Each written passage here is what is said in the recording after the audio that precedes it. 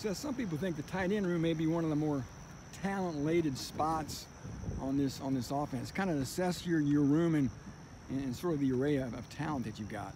Yeah, I do think we're talented. Obviously, they did a good job recruiting in the past years here, so we have some talented guys, some young guys that have grown this past semester with us through the spring, through the summer, that we expect big things from. And then they got the older guys, Paul and Garrett, that played a lot of football, that we expect those guys to do some big things for us too. But if you look at the room, man, they're all athletic. Obviously, there's different skill sets to each. I think each of them brings something of value that the other one may lack.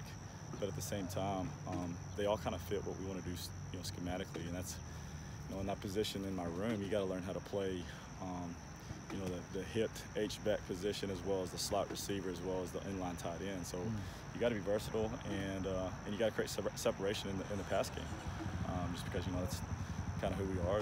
We like to spread it around, throw it around the yard. So for us to be a valuable position, we got to create separation and be able to make explosive plays in the pass game. How much are you kind of easing Garrett into stuff where he's got to be ready to go at the start of the season, but you don't want to overdo it too soon? Yeah, it's just following the protocol of what the doctors and our trainers and our head coach has set for him.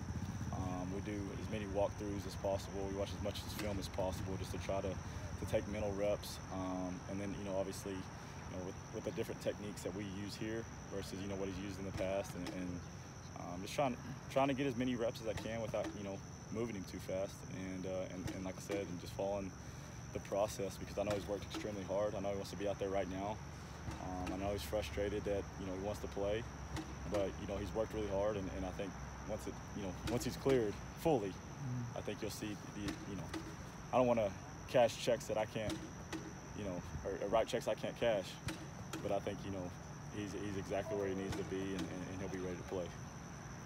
Rotation-wise, how many of these guys are going to be in the rotation on game days, do you think? Yeah, it's kind of up in the air right now. We'll just see where we're at as a team, where we're at as an offense, and what type of value that brings week in and week out. Does a 12 personnel set create mismatches? Are we better when we're in 11 versus or 10? It's just one of those things where it's kind of going to be week by week, and honestly how we're playing at the time.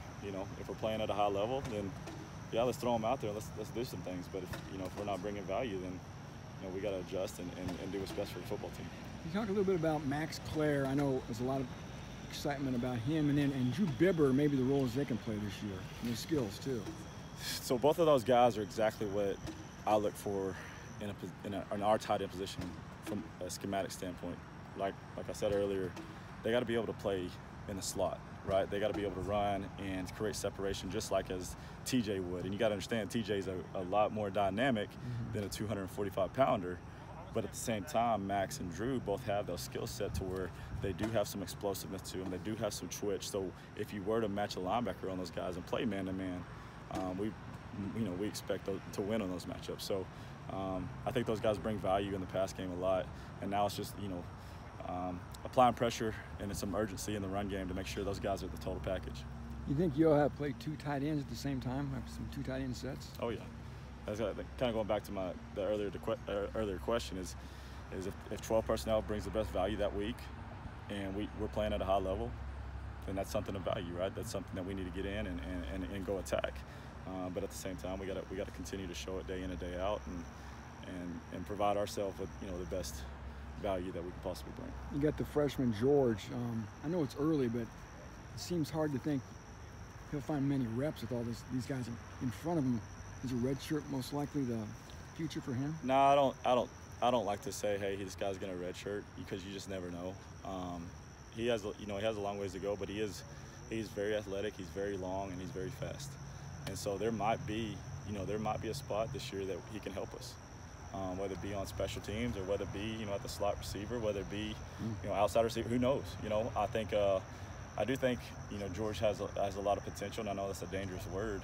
I think he's got a lot of work to do to get to where he wants to be, and where we want him to be. But we've been really pleased with what we've seen so far out of camp. Just the athletic ability, the explosiveness, and the speed that he kind of brings to the room. What does Ben Furtney add to a tight end room?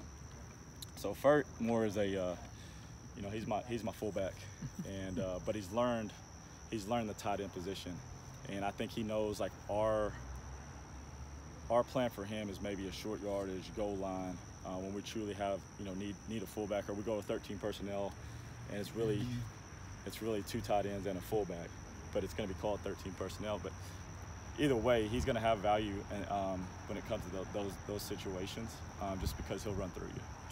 And so, you know, he might be the shortest and the lightest guy in the room, but he probably brings the biggest punch out of all of them just because he's fearless.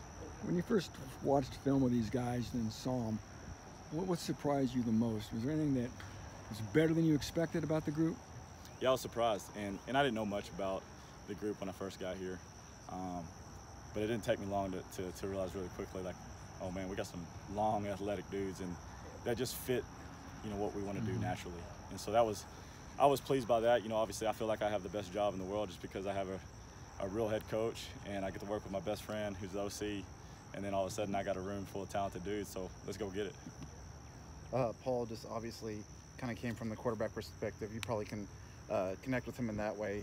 How have you seen him just kind of connect with you, maybe having some sort of common bond? You know, it's fun to coach and teach Paul because he understands spacing concepts. He has some awareness of space in general. So he understands like the split rules. He understands what we're trying to do, aiming point wise, right? He understands what the quarterback's looking. He understands timing. So, you know, teaching Paul is like teaching a quarterback, just because obviously he's got a quarterback background. So you don't have to necessarily get into the nitty gritty of the reasons why. He understands the reasons why, and you can actually tell him the reasons why and him not overthink it, right? So it's fun to get to have some dialogue with him just because he's got that background.